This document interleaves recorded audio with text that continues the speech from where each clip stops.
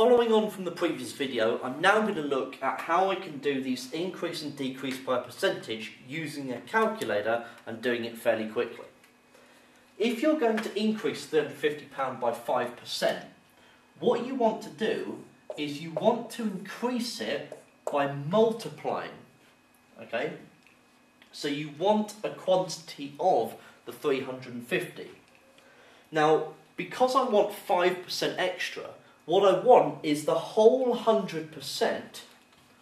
So I want the whole 100% and another 5%. So in actual fact, I want 105%. So 105% as a decimal is 1.05. So if you do 350 times 1.05, you get £367.50, which is the same as what we got.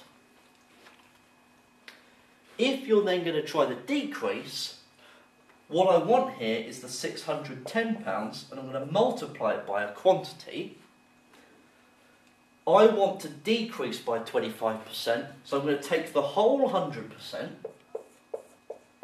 take away 25%, will leave me with 75%.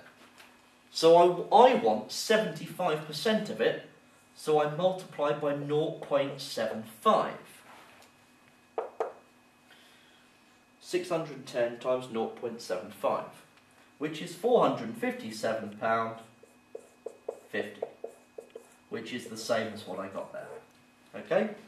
So this allows you to do percentage increase and decrease very quickly using a calculator. This second example for the decrease, to multiply by the 0.75, that's usually where the main difficulties lie.